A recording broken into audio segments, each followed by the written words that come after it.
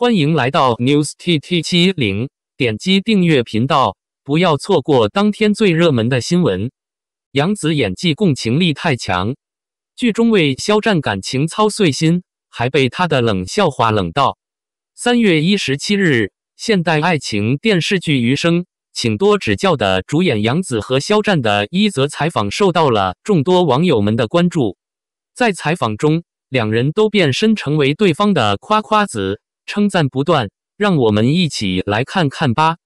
在主持人让用3个词评价一下对方时，杨紫用认真、敬业、活泼来赞美肖战，而肖战则用正能量、小太阳、专业来表达了自己对于杨紫的认可，最终喜提杨紫商业互夸的评价。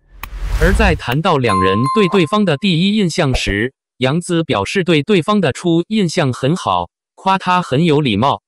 而肖战则觉得杨紫太高冷，但是两人熟悉了之后，则改变了这一印象，反而觉得杨紫是一个充满活力的小太阳。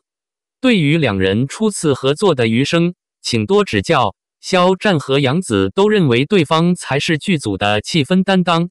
但是关于幽默，杨紫表示两人在交战了几回合后，自己并没有 get 到肖战的幽默，也并没有认可肖战讲的笑话。对此，肖战表示自己在剧组遭遇了人生的滑铁卢。而谈到自己在《余生，请多指教》中除了自己所饰演的角色外，最想挑战的是哪一个角色时，杨紫表示自己最想挑战肖战所饰演的顾问医生这一角色。对此，肖战以想要挑战剧中杨紫饰演的角色的父亲来反击。两人之间的互动真是甜蜜又搞笑啊！而在拍摄《余生，请多指教》时，杨紫与肖战两人也贡献出了许多名场面。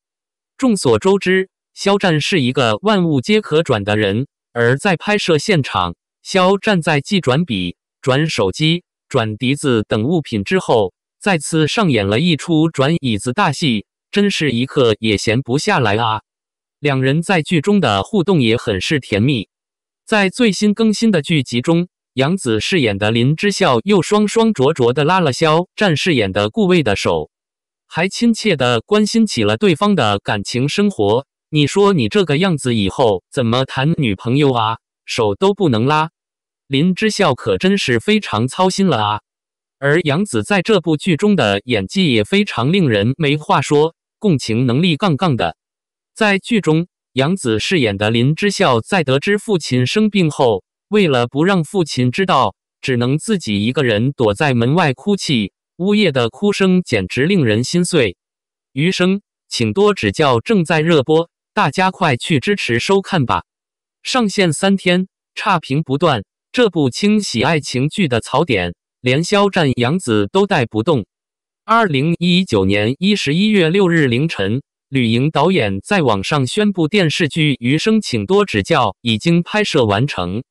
当时肖战和杨紫凭借《陈情令》和《亲爱的》热爱的火得一塌糊涂。假如这部剧在2020年准时上线播出，那么肯定又是一波爆款作品。但是因为种种原因，导致这部剧被搁浅下来。直到2022年3月15日，被期待2年之久的《余生，请多指教》终于播出了。开播第一天，这部剧就获得了收视冠军。按照预期的发展，《余生，请多指教》应该会是一部口碑不错的爆款作品。但是，这部剧上线才3天，网上就出现了差评不断。好的开始，再加上肖战和杨紫的助阵，按理说差不了呀，但为何依旧吐槽声一片呢？其实，之所以《余生》的口碑差，和演员没有多大的关系，主要还是剧本的问题。作为一部轻喜爱情剧，这些年对很受观众的喜欢，在欢快的节奏中去见证一段纯真的爱情，是无数人所向往的。而剧中的男女主角无论是演技还是颜值都是在线的。杨紫在剧中饰演女大学生，短发、青春妆，杨紫把大学生身上的活泼开朗、青春向上演绎得非常到位。而且剧中林之孝这一角色和杨紫很像，所以杨紫也算得上是本色出演。其次就是顾魏的扮演者肖战，肖战演一名医生，说实话确实很像，精致的五官，高挑的身材，再穿上一身白大褂，这才是万千少女心中医生的形象。而且肖战也把外科主刀医生顾魏身上的高冷帅气也展现出来。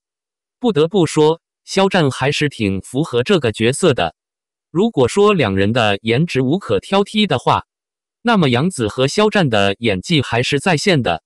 比如杨紫喝醉酒后的发泄，她把女大学生身上的叛逆和委屈通过哭的方式展现得淋漓尽致，看着很入戏，没有一点表演的痕迹。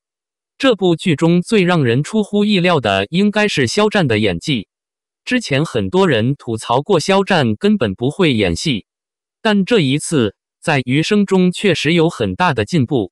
比如在经历一场手术后的爆发，肖战把那种压抑和发泄都表现得很生动，红红的眼眶，颤动的双手，肢体和表情的配合。不得不说，肖战这次的演技确实很不错的，进步也很大，至少不会让观众们出戏。但从杨紫和肖战的演技和颜值来看，这部剧确实没啥毛病，两人 CP 感也很强。不过从剧情来看，简直太狗血了。比如林之孝在医院大喊大叫，竟然没有医生护士来制止。